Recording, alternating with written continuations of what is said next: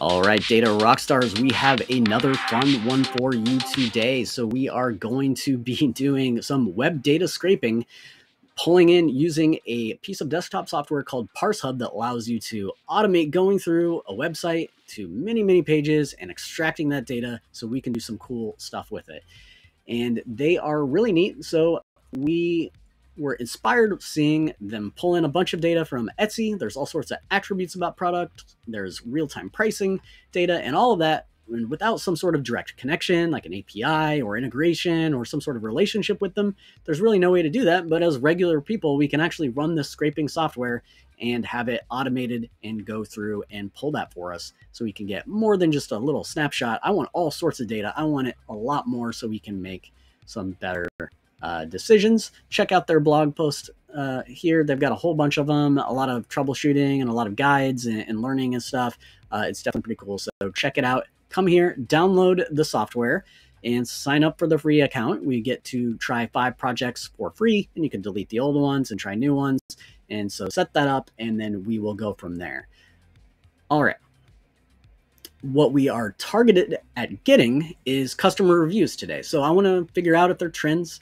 I want to figure out if maybe there's some sort of thing that's happening with the products that needs to be updated, or maybe things aren't fitting well and you need to let the executives know that they need to work on a particular piece of that product, or maybe there's something that's, getting really popular. Maybe camo yoga pants are really popular a certain year, and maybe we need to invest really quickly as soon as we start seeing a lot of activity in those reviews.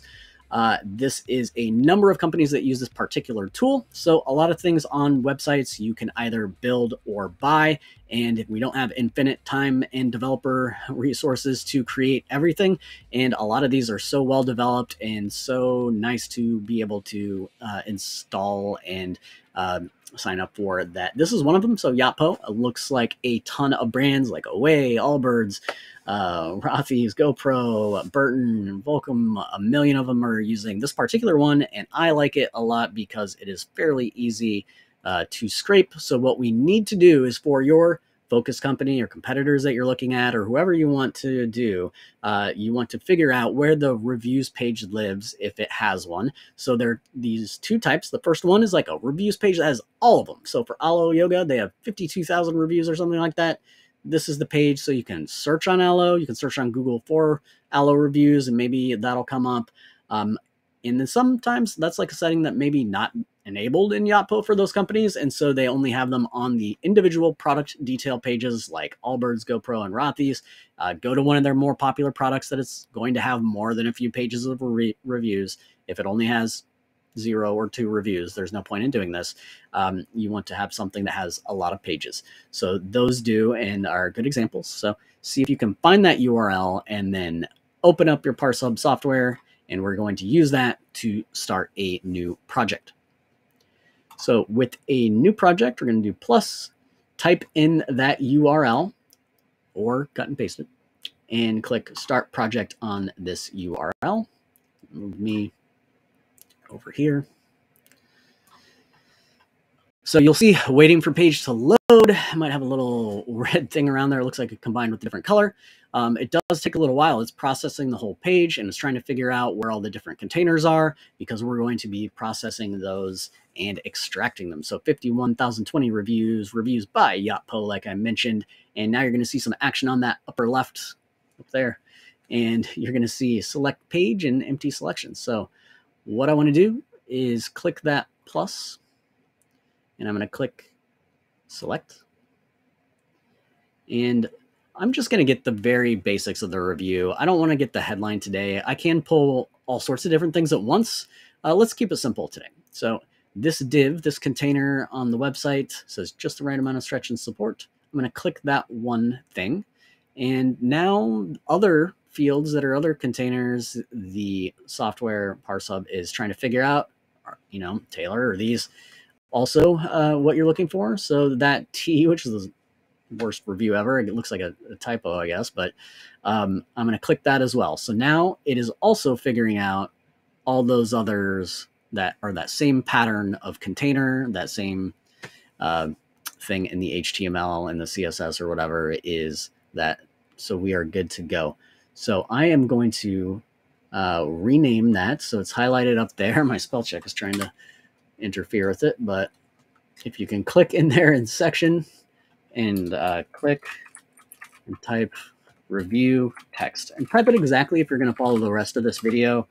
I should as well, because we can replace the data for one of the Tableau Public files that I have published out there as a workbook with this, and you can do some cool stuff with it there.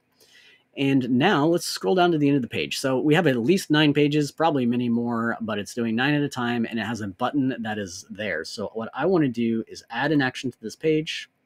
I'm going to click select, and I'm going to click that arrow right. It may look totally different on whatever page you're on. It's obviously a designer's choice, but the functionality is different as well. So now I'm going to click plus on that select and extract. Hopefully it'll come up. If my spell check doesn't interfere again. Let me click out of it and then back in again to the plus. And then I want a click.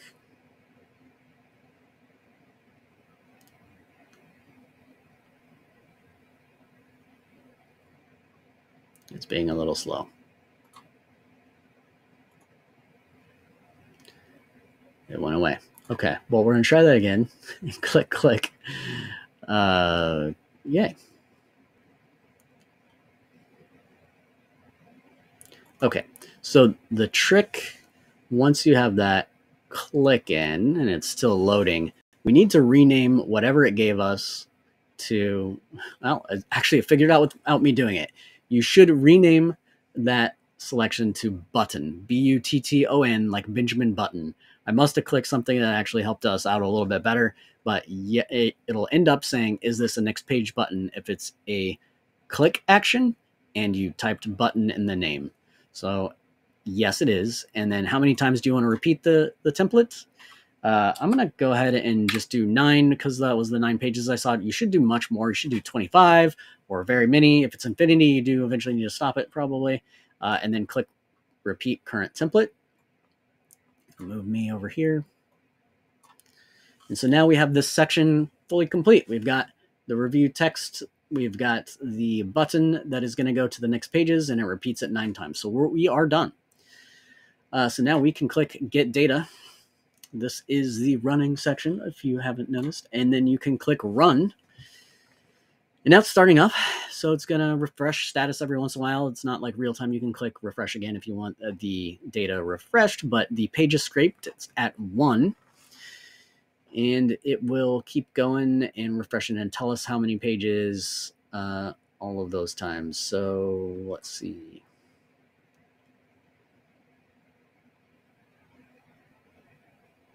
All right, we're at 2. We're going to let it go a few more times, but this just does all the work for us. We can kind of sit back and relax, and then we'll be able to export it to Excel and go from there. So at 4.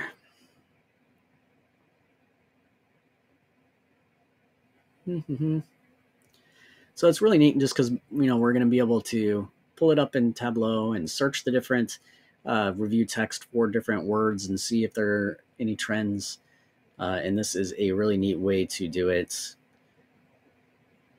And we should be about there. I know I had 40 seconds. I can click refresh and it's at 9. So it's probably getting ready for it to be downloadable.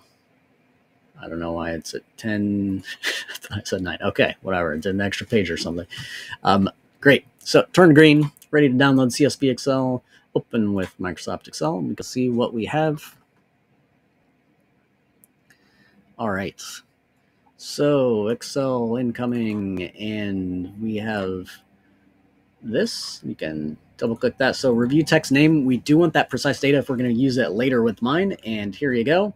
These are all the different reviews. And if I do control down, go to the end. So I just pulled 100. So it's getting, 10-ish reviews per page. It had 50,000. So I probably could have put 250,500 on here. So I would definitely recommend, putting 250,500, whatever you can wait for, but definitely get a good amount so you can get a really good sample of these reviews, and it'll be fun to work with. So this is what we will import into Tableau in a little bit, but let's pause